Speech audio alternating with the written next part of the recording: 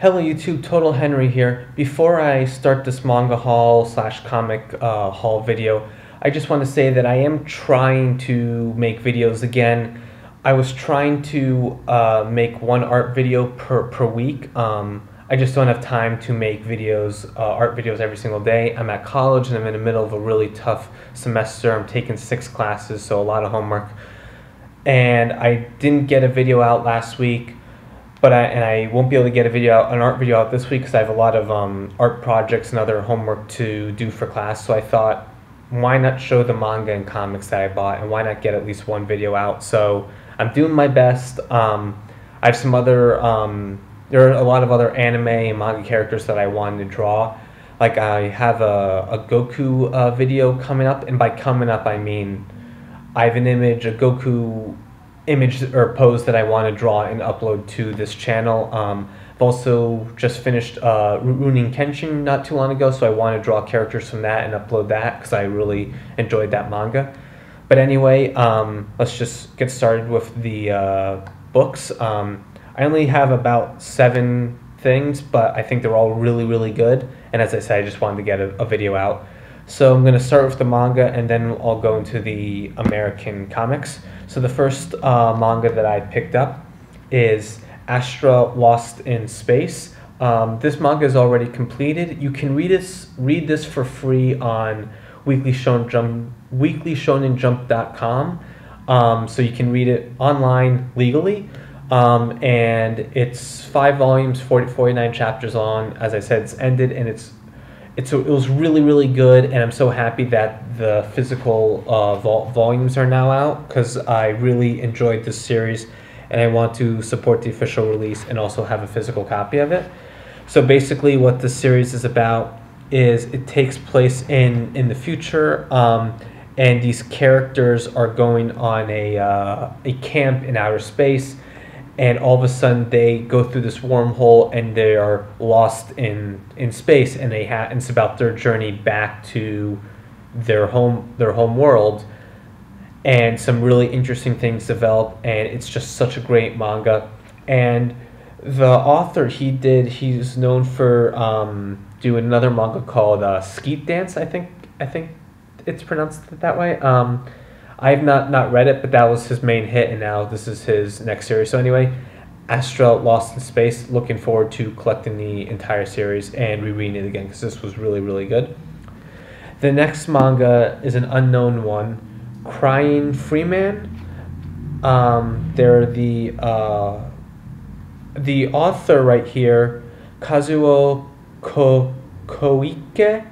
I probably butchered his name. He was the author behind the hit manga Lone Wolf and Cub, and then the artist Ryoichi Ikigami. I saw him in a Manben video. For those of you who don't know, Manben is a Japanese video series or TV show done by the manga artist Naoki Urasawa. And Urasawa goes around to other manga artists and films them drawing, and then he talks to them about it while showing you, the viewer, their drawing process. So for aspiring artists like me, it's incredibly cool and incredibly inspiring. So the artist right here was on one of the episodes, so I was very interested in picking up one of his works. And I was just happened to be at a comic book store the other day, and I wasn't expecting to find this. I wasn't looking for this, and here it is. So I'm super excited to read this. I don't really know what it's about. The art is pretty good. It's sort of like 80s style, very manly, masculine. Kind of reminds me of Fist of the North style artwork. But anyway, it's about this guy right here. His name is Yo Hinomura, and he's an assassin for the Chinese mafia, and he has to kill them, but every time he kills them, he can't help but cry. Like he doesn't want to, but somehow he's commanded to kill them, and he's forced to kill them. So I'm super excited to read this. I think it's a short series. There are five volumes. I believe that's the entire series. It's put out by Dark Horse. These are really nice volumes. So yeah, Crying Freeman, and I would check out those Manben videos, Manben. Maybe if I remember, I'll post a link in the description to a few of the videos that are actually on YouTube, subtitle with English subtitles. Not all of them have English subtitles, but a few of them do.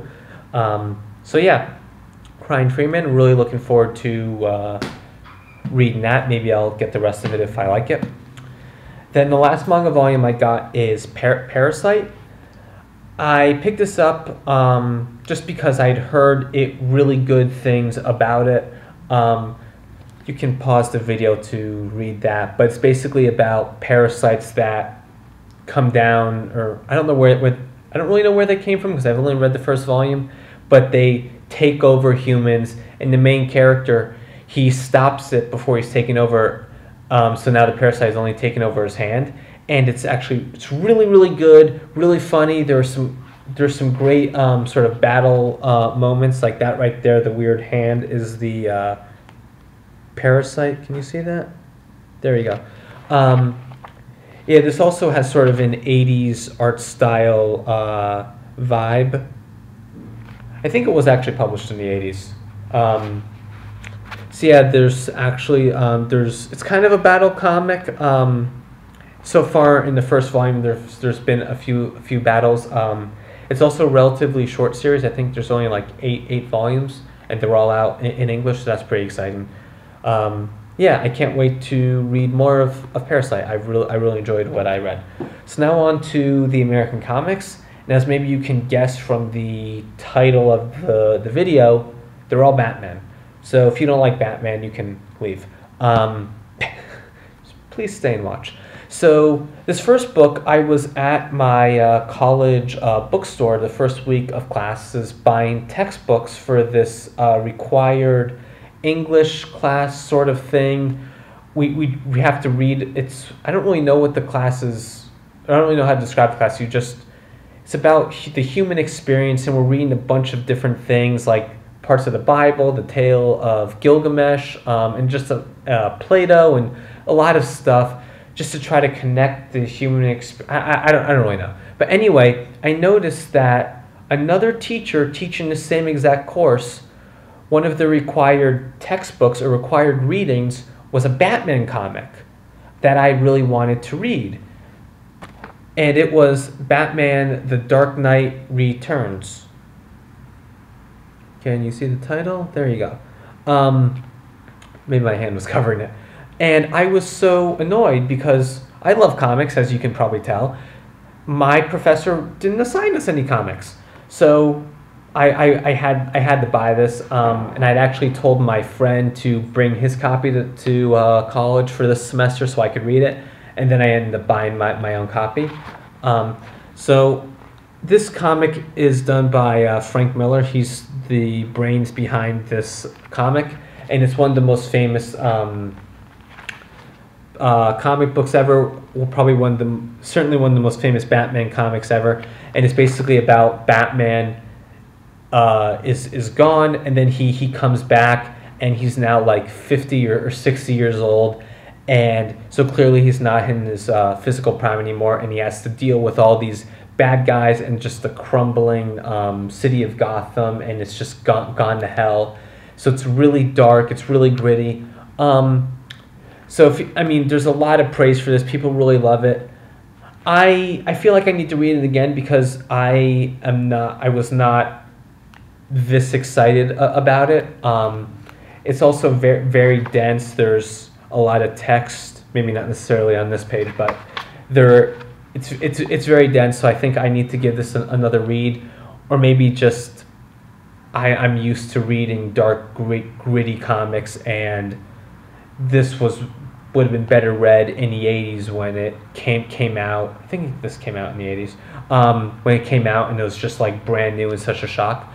But either way, this is a must-read for Batman fans and for comic book fans, and I'm really glad I have it. So, The Dark Knight Returns. Now, the next Batman comic is connected to Dark Knight Returns, and it is The Dark Knight Returns: The Last Crusade. I have not read this one yet. I bought this a few days ago. And I think this is, just judging what it says on the back, this is the prequel to The Dark Knight Returns. And it's basically Batman's last fight before going into retirement. And then I guess it would lead into Dark Knight Returns. This was written after the Dark Knight Returns. And it deals with the Joker and one of the Robins. His name is listed. Robin's name is listed here somewhere. I think it might be Jason. I forget which Batman it is. Yeah, Jason Todd. So yeah, I'm really looking forward to reading this. So you can see some more modern art. I think Frank Miller is only the writer in this, because this does not look like his art style at all, unless it changed drastically. So yeah, I don't really have too much to say in this because I haven't read it yet, but yeah, really looking forward to reading this, The Dark Knight Returns: Last Crusade. If you've read this, I'd love to know your thoughts. No spoilers.